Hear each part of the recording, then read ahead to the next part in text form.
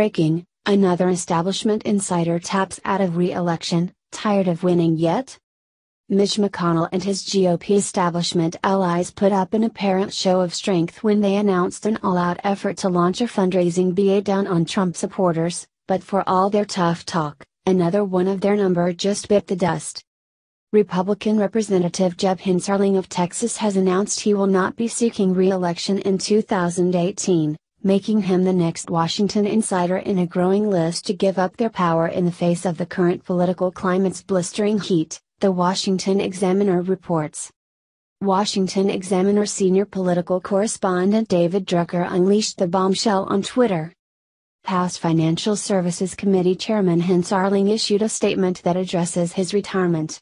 Of course, he claims that his term was up and he was going to retire anyways. It clearly has nothing to do with him grabbing a lifeboat from the sinking GOP ship. Hensarling was a close buddy to Paul Ryan, high-profile establishment leader and nemesis to patriots across America. After their failure to repeal and replace Obamacare, Hensarling gave what Reuters describes as effusive praise to the speaker. He joined Ryan on a trip to Europe with a mission of strengthening economic and security ties with our NATO partners.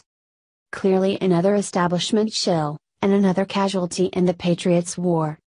In only the past month, the time since Steve Bannon, former White House chief strategist to President Trump, declared open war against the political establishment, a total of 4 rhino hacks and liberal elites have succumbed to the fires of the grassroots conservative movement aiming to replace all of them.